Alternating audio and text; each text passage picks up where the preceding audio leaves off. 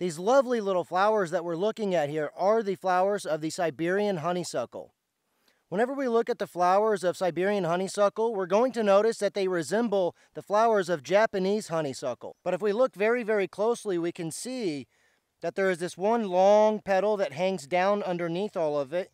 And then we can see the pistils and stamens coming up from the center of it there. And if we look at the back sides of the flowers, we're going to notice that they're somewhat tubular in shape. And then they have these lobes on the petals here. You can see these 3 or 4 little lobes on these petals. The flowers are going to vary from white to this yellow color that we can see right here in my hand. I would have shown it on the bush, but the shadows are not really quite working out for me right now today. So there are 2 different colors of flowers that you're going to be finding on your Siberian honeysuckle. Now, unlike the Japanese honeysuckle, this plant grows in a bush form instead of as a vine form. Some people confuse the two because they just see honeysuckle flowers and they think they're one and the same. They very certainly are not one and the same. Now let's take a quick look at the leaves of the Siberian honeysuckle. Whenever we look at the leaves of the Siberian honeysuckle, we're going to notice that the margins of the leaves are smooth. They come to this very, very fine, almost sharp-like point here at the tip. The leaves are going to be ovate in shape, or oval or teardrop shape almost, because of this point.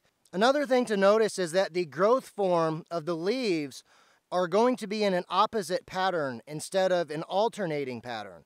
If we look here, we can see these leaves are growing on opposite sides of each other.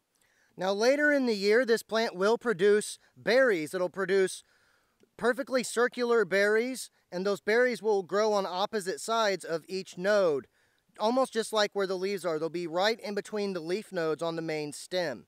Now right here in front of us is the honeysuckle bush that we were looking at just a second ago. And you can see how big this bush gets. This plant is highly, highly invasive, so it's one that you need to get rid of.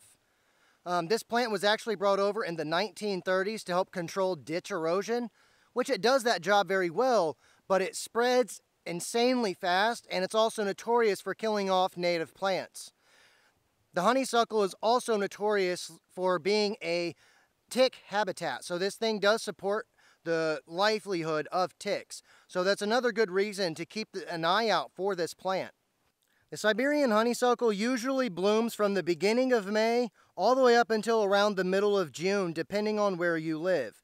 Here in central Indiana, for example, it usually starts to bloom at the beginning of May, and it'll continue to bloom throughout most of the month of May.